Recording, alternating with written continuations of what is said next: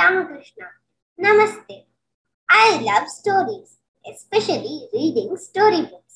I have read Harry Potter series, Septimus Sleep series, Mallory series, the Shiva trilogy by Amish, and lots of Amar Chitra Katha series.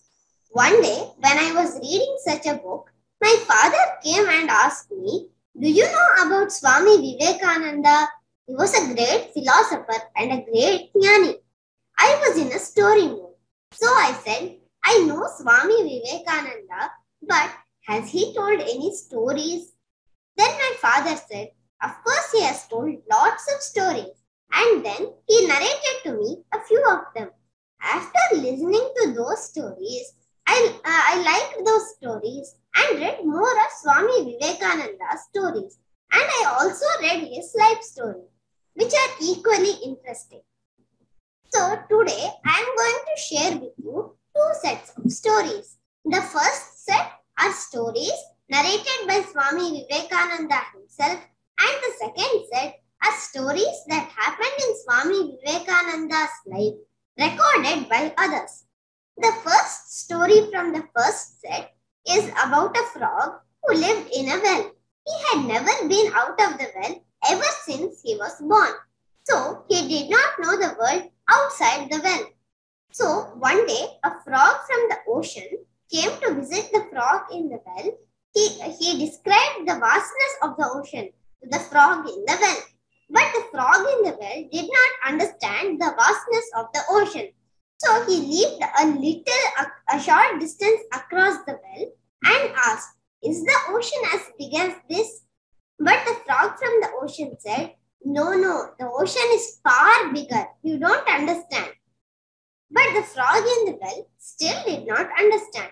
So he jumped a little further and asked, "Is the ocean as big as this now?" But the frog from the ocean said, No, you don't understand the vastness of the ocean at all. And he leaped away. What Swamiji wants us to understand from this story is that we must enhance our knowledge. How do we do that? We can enhance our knowledge by reading more and more books. The second story I'd like to share is when Swami Vivekananda met a scholar. He was a very famous scholar. So they both talked about lots of shastras and various scriptures. In the end, the scholar asked Swami Vivekananda to go and get a book from that shelf. When Swami Vivekananda asked, "Which book should I bring?" the scholar said, "Bring that book about rain forecast." So Swami Vivekananda brought the book about rain forecast. Now the scholar said, "Read the book and then come to me." So Swami Vivekananda read the book and then went to the scholar. Then the scholar said, "Now squeeze the book and see if rain comes out of it." So Swamiji squeezed the book. Later Swamiji explained, "Of course, rain will not come out of a book. We cannot get any knowledge by squeezing the books we have read. We must transfer the knowledge from the books into our intellect and then apply it in our life. Then only we can improve our life and also the lives of others." So this brings an end to the first set of stories. The first story from the second set is when Swamiji was traveling in Meerut. He was still a wandering monk. When he was traveling in Meerut, he met some of his brother monks and he was very happy to see them. During Swamiji's stay in Meerut, he used to ask Swami Akhandananda to go to the local library and bring him a volume of Sir John Lubbock's works, which were extremely big. Then Swamiji would flip through the book quite hurriedly and then he would return it the next day. After a few days of this, the librarian began to get a doubt that maybe this Swamiji is not even reading the books but merely trying to show off. So he expressed his doubt to Swami Akhandananda, who then told it to Swami Vivekananda. So Swami Vivekananda himself met with the librarian and said, "Sir, whatever you may think of this, I have read all the books you have borrowed thoroughly. So feel free to ask any questions you like from any of the books I have so far borrowed. So the librarian asked not only one but many questions from all the books that Swami Vivekananda had so far borrowed. And to his surprise, Swami Vivekananda answered each one in great detail. The librarian was very astonished. Other people who have experienced the skill of Swami Vivekananda's include the Raja of Khetri, Haripad Mitra and Sharat Chandra Chatterjee. When he was asked about how he did this, reading a page by just looking at it, Swami Vivekananda said, there are only 3 ways how to do this. Continence, brahmacharya, concentration, focus, and of course, practice. Lots of practice.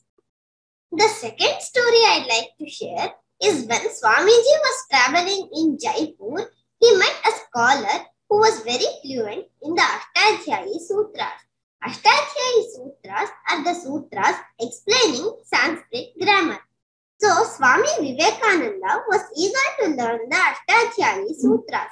So, he asked the scholar if he could teach him. The scholar agreed and soon Swami Vivekananda began learning from the scholar. But the scholar's methodology of teaching was not correct.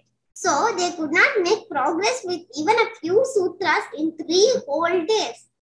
So, the scholar gave up and he told Swami Vivekananda, Sir, I fear that learning from me is not going to be much use to you. So, I think you should give up. But Swami Vivekananda was persistent and he told the scholar, Sir, I would like to learn the sutras on my own and then I will tell the meanings to you. Can you please check if they are right? So, Swami Vivekananda put all of his focus, grit and determination and learned the few sutras that they could not cover in 3 days. He learned in just 3 hours. So when he went to say the meanings to the scholar found that all the meanings were right. So he told Swami Vivekananda, I really think you should continue learning on your own. That way you can cover lots of sutras. So Swami Vivekananda learned the Ashtadhyayi Sutras on his own and he covered a great deal of them. What we must learn from this story is that it is easy to give up. But if we put all our focus, grit and determination, we will not give up. And if we don't give up, we can achieve a lot of things. I hope you enjoyed listening to these 2 sets of stories. From these 2 sets of stories, we can learn that 1, we have to expand our knowledge. 2, we have to apply our knowledge. 3, we have to develop focus. And 4, we must never give up in pursuit of knowledge. I was inspired by these anecdotes. I respect and adore Swami Vivekananda for giving us these wonderful life lessons. I hope you all will also read more of Swamiji's works and get inspired. Jai Shri Ramakrishna.